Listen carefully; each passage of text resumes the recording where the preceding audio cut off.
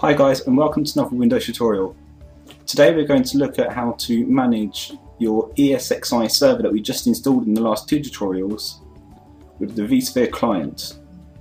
The first thing you'll need to do is open up Internet Explorer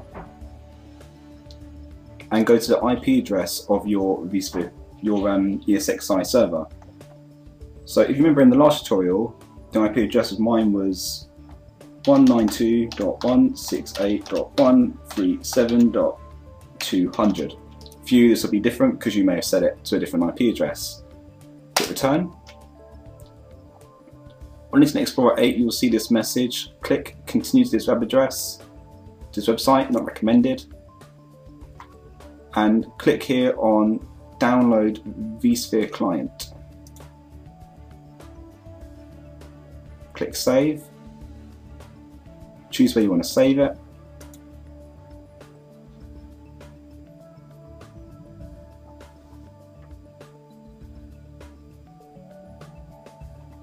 Okay, so you get the idea. Once you've downloaded the vSphere client and you've installed it, on Windows 7 you can just do a search for VMware. So click on the vSphere client and you're presented with a logon box. IP addresses of your server, so 192.168.137.200, and that's for me. For you, obviously it'll be different. Username is root.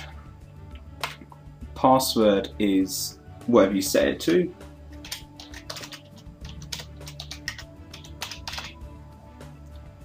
Click login. When you see this window, click in this checkbox that says install this certificate and do not display any security warnings for your IP address, and click ignore.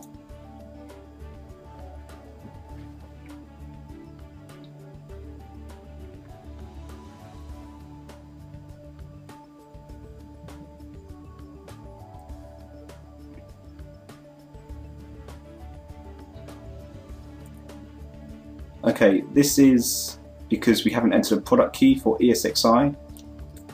Despite the fact that it is free, you do need to still enter a product key, which you can get from VMware.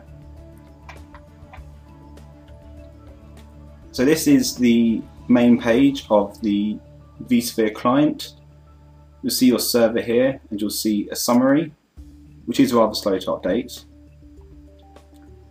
So I give you all the information about your server, including the manufacturer, the model, CPU cores, processor type, your license, processor sockets, cores per socket, logical processors, hyperthreading, number of NICs, state, virtual machine templates, vMotion, VMware ESXi mode, host configured, active tasks, and host profile.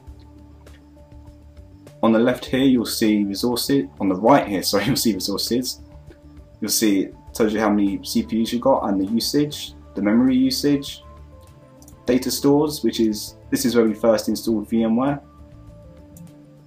Network and fault tolerance.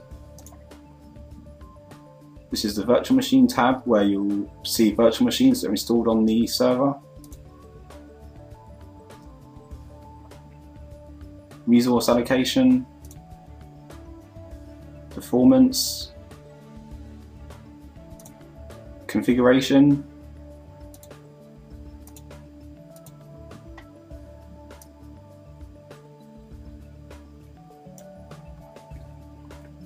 and also here is license features, and you can edit that there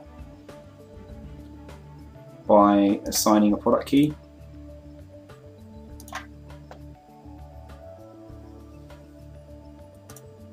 And then you've got local users and groups, events, and permissions.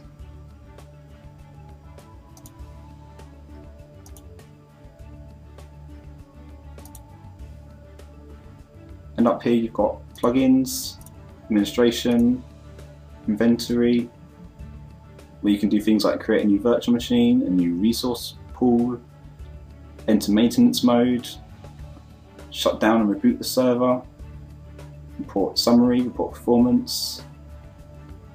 Got the view tab here, edit and file where you can do new, export, report, browse the virtual appliance marketplace and exit. So that's it for this tutorial. In the next one we'll look at how to create a new virtual machine. But before you can do that, you'll need to go out and get a VMware ESXi key from VMware.com. So that's it for this tutorial, and look out for more coming soon.